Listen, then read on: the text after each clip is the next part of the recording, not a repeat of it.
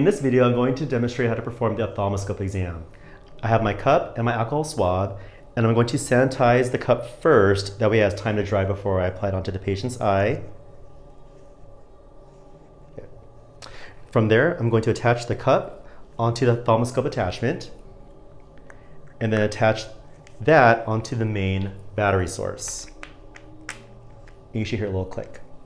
From there, I will rotate that green dial at the very bottom so I can get the light, so I can turn the light on, which it is.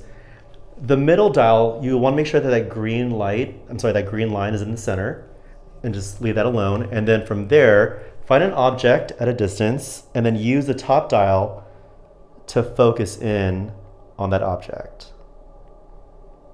Once you have that object in focus, have the patient look straight ahead and ask them not to blink. Look through the ophthalmoscope. You should be able to see the red light reflex, which is an indicator for the retinal vessels. So with the ophthalmoscope, you want to make sure that you are using your same eye with the patient's eye. So with my left eye, the patient's left eye.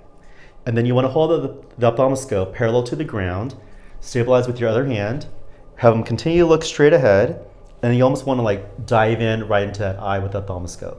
So there's a red light reflex. I'm going to go ahead and dive right in and apply the cup into the eye. And then if you look medially, you should be able to see the optic disc, and then have him finally look into the light, and then you should see the macula. And then I would repeat for the other side.